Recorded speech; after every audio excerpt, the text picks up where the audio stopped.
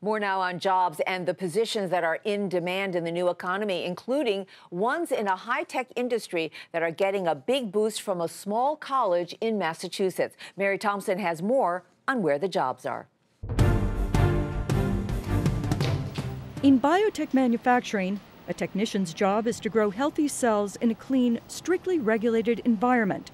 A job Shire Pharmaceuticals' Bill Chambrone says can be the hardest for the company to fill. So the ideal candidate for us is someone who has been exposed to some of the hands-on laboratory work, the manipulation of the equipment, the use of diagnostic tools. Those are the type of people that are most in demand.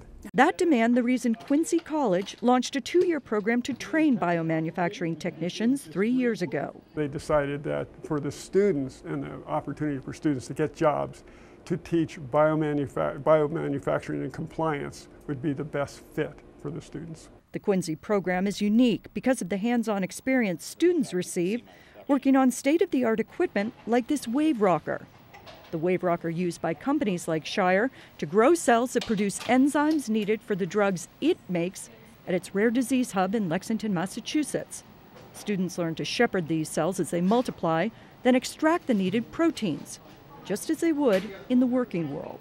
So what's the employment outlook? The Bureau of Labor Statistics estimates that the outlook for job growth for biomanufacturing technicians is 10% from 2012 to 2022. That's 8,000 new jobs. 393 of those jobs are expected to be in the Bay State by 2016.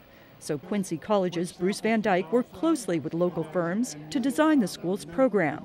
If you're not doing what they need you to do, then you're wasting your time. 25-year-old Alex Wilson isn't wasting time.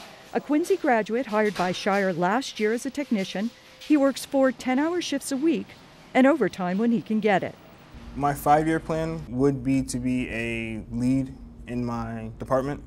My 10-year plan would to be switch departments and go into R&D, research and development.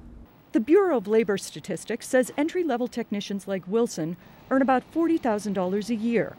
Shire declined to say what it pays, only that its pay is competitive and employees receive full benefits, including tuition reimbursement. They're well compensated, especially relative to, say, other recent college graduates or, in many cases, high school or junior college graduates. These are really good jobs for people starting out in the workforce. 27-year-old Daria Kotoski isn't starting out. She's kickstarting her career in biotech.